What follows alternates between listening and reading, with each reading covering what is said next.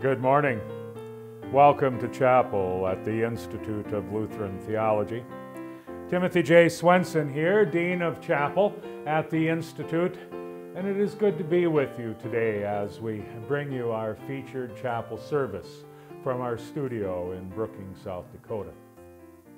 As we begin this day, let us begin in the name of the Father, and of the Son, and of the Holy Spirit.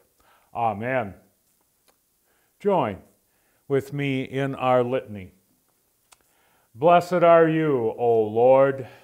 Teach me your statutes. With my lips I declare All the rules of your mouth. In the way of your testimonies I delight. As much as in all riches. I will meditate on your precepts. And fix my eyes on your ways. I will delight in your statutes. I will not forget your word. Join with me in the prayer of the day. Father in heaven, you have redeemed us by sending us messengers to preach Christ to us, so that he would be our life. We confess our failure to be such messengers in return.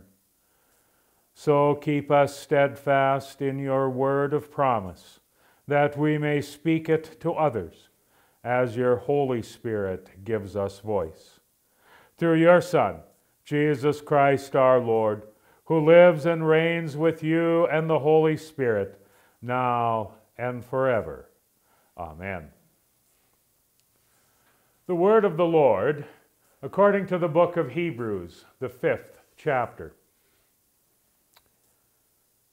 For every high priest chosen from among men is appointed to act on behalf of men in relation to God, to offer gifts and sacrifices as for sin. He can deal gently with the ignorant and the wayward, since he himself is beset with weakness. Because of this, he is obligated to offer sacrifice for his own sin, just as he does for those of the people. And no one takes this honor for himself, but only when called by God, just as Aaron was. So also Christ did not exalt himself to be made a high priest, but was appointed by him who said, "You are my son, today I have begotten you." As he says also in another place, "You are a priest forever, after the order of Melchizedek." In the days of his flesh, Jesus offered up prayers and supplications with loud cries and tears to him who was able to save him from death, and he was heard because of his reverence. Although he was a son, he learned obedience through what he suffered, and being made perfect, he became the source of eternal salvation to all who obey him, being designated by God a high priest after the order of Melchizedek. The word of the Lord. Greetings to you. Greetings on this day that the Lord has made a day for us to rejoice and be glad. Grace to you and peace from God our Father and from his Son, our Lord Jesus Christ. In the days of his flesh, although he was a son, he learned to hear rightly through what he suffered. He became the source of eternal salvation to all who rightly hear him, after the order of Melchizedek.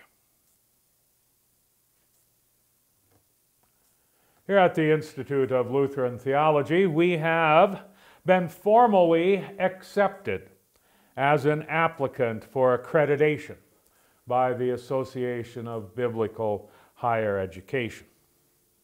Accordingly, we are revisiting our purpose statement and our mission statement. The verses we have from Hebrews today deliver to us such distinctions in regards to the high priestly office They tell us of its purpose and of its qualifications. Every high priest receives his office for one purpose: to act on behalf of humanity. Specifically, on behalf of other human beings just like himself. The high priest deals with God on account of sin. Gifts given, sacrifices made, so that the forgiveness of sins may be handed over to his fellow humanity, specifically the ignorant and the wayward.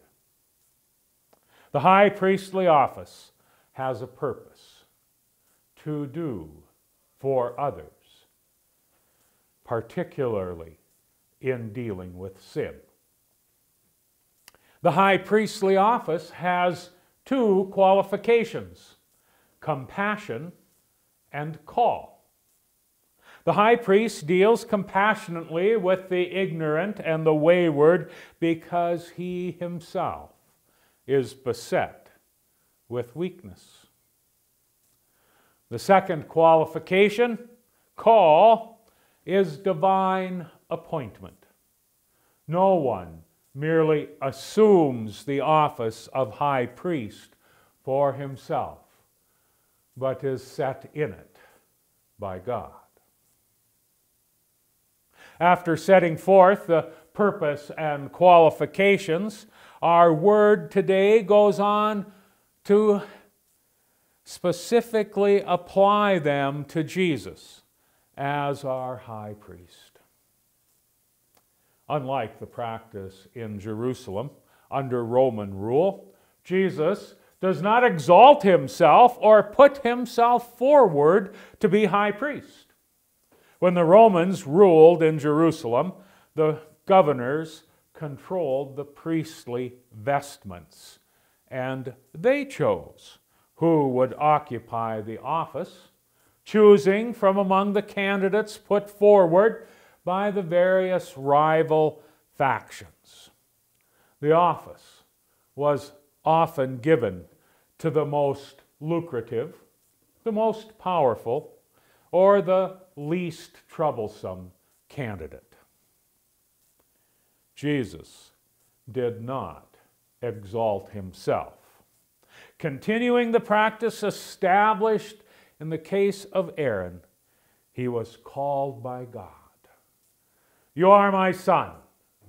Today I have begotten you." After applying that first qualification of call to Jesus, our high priest, the word today then takes up the second qualification, compassion.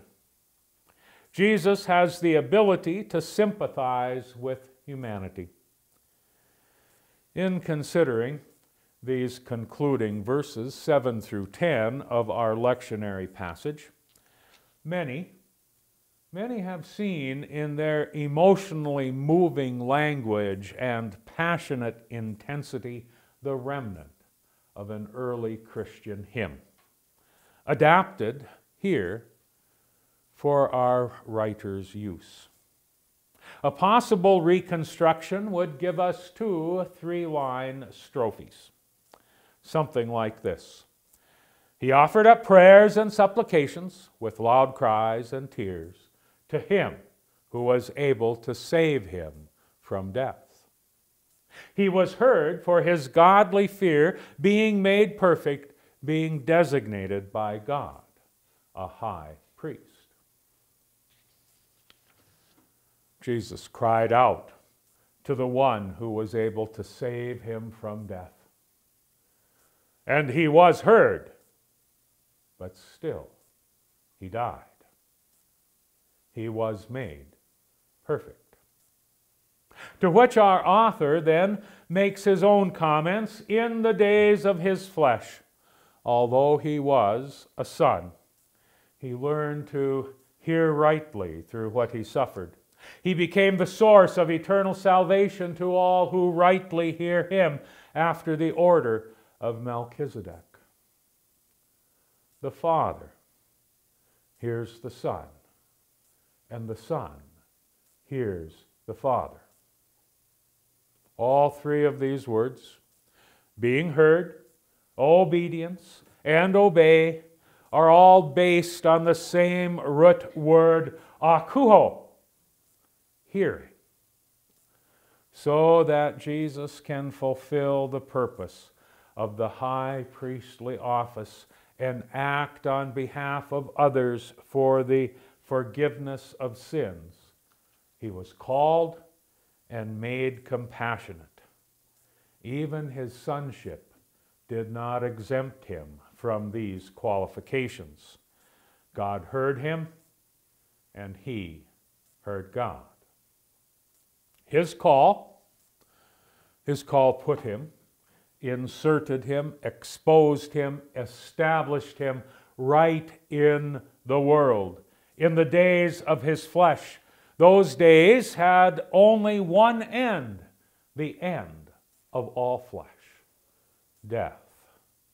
That is the end announced by Jesus to the 12 in our gospel reading for this appointed Sunday. Jesus tells how the high priests and scribes in Jerusalem will take him and mock him and spit on him and flog him and kill him. And after 3 days, he will rise.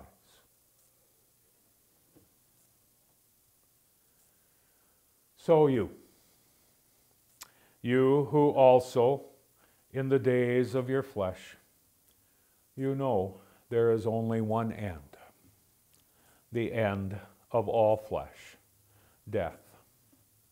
You have these days of your flesh in common with the one who is your high priest. So you who are caught up here at the Institute of Lutheran Theology, caught up in purpose and qualifications, raising up the next generation of preachers to deliver the work of our high priest, Jesus Christ, to their hearers. So you, in the days of your flesh, also know the qualifications of call and compassion, the act of being called and being made compassionate. Both are functions of hearing. You will not hear the call, nor will you learn compassion if you do not have ears to hear. That is the most frequent admonition of Jesus. Let the one with ears hear. Perhaps Jesus meant it as more than an admonition, but also as a prayer that God, as the one with true ears, would hear him. So there was this time when Ole sought out a consultation with the family doctor. He was concerned for Lena's hearing.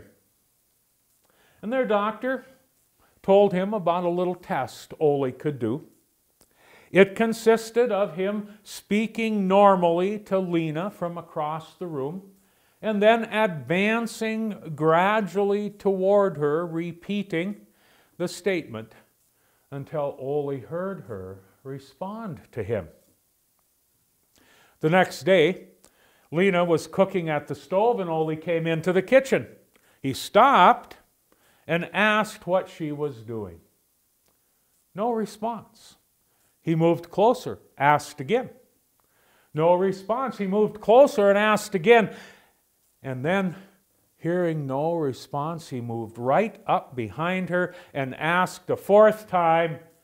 And Lena turned to him saying, "I've already told you 3 times. It's Rumagrupt." In these, the days of our flesh, contemplating the end of those days, sinners assume that their God is the one with poor hearing. Pleas, prayers, supplications, entreaties for deliverance appear to go unheard. Our days of flesh still have suffering, still end with death.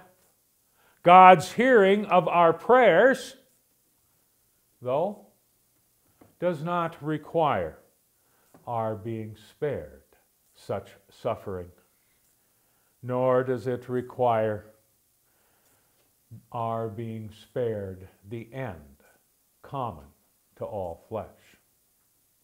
All our ability to pray, all of those acts through which sinners test their God's hearing, all rest upon the divine reality that God is neither deaf nor absent. Our Lord remains faithful, a sustaining and answering reality, giving to those who have ears to hear. He is the Lord who heard Jesus, heard him, and raised him from the dead, not allowing him to make the detour around death. So too, we, you and I, expect that same resurrection, that same denial of the detour around death. The same Father who hears his Son, Jesus Christ, speaks to us so that we too may learn obedience. That is, learn to hear and hear rightly. Learn to live from the Word and the Word alone. The same Father who hears his Son, Jesus Christ, and makes of him eternal salvation of all sinners who so learn to hear. That Father forgives the sins of those who have ears to hear. To you, in these days of your flesh, in these days of your suffering unto death, these are the days of your hearing. Hearing your call, hearing so that you will be compassionate, not driven to bitterness by your troubles, not driven to triumphalism in your victory over them, but entering into them, accompanied and driven by the Word of God, so that you will be compassionate, being made perfect. These, the days of your flesh and the days of your hearing, are the days of faith, the days of Word and Word alone. God give you ears to hear. Thanks be to God. Amen.